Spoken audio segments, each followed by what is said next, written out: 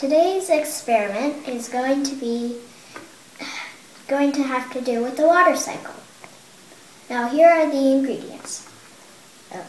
Plastic wrap, the cup, the bowl, an ice cube, and hot water. Alright, step 1. Put the cup in the bowl, and then you pour the hot water in the bowl, right here.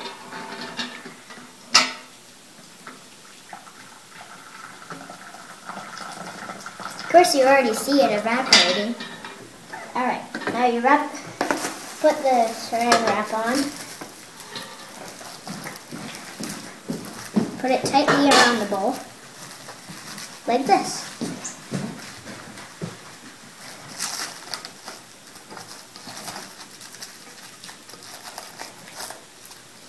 Alright, so then you put the ice cube on. Top right over the cup. Here's the hot water down here. You can pretend this to see. Plastic wrap up here is the atmosphere. And there's going to be an ice cube on top right over the cup in the middle.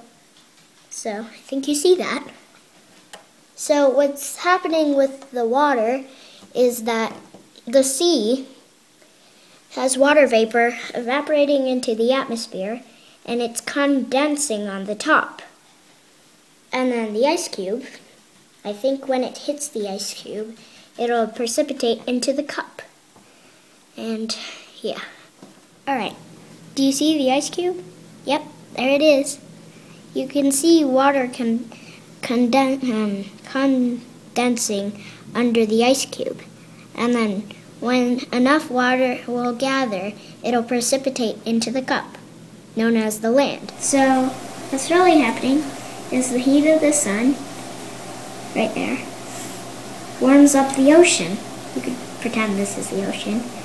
And then the warm water evaporates and meets the cold air. And, well, the ice cube is making cold air. And it condenses when it meets the atmosphere. So when the condensation, when it gets heavy enough, it precipitates down to Earth again. And then you can just pretend this is the lake, and it will precipitate over into the lake.